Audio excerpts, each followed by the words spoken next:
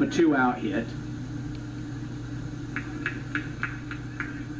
Got him shaded slightly to the pull side and deep in left and center field. And the pitch is turned on and hammered back deep to left field.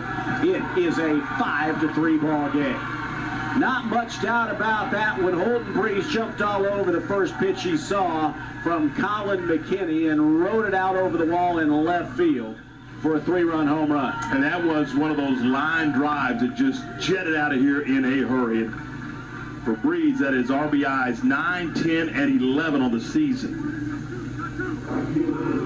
Well, a big blow makes it a 5-3 game. You know, and highlights the importance of the nice job Baylor did grabbing some 2-out runs as well in this win.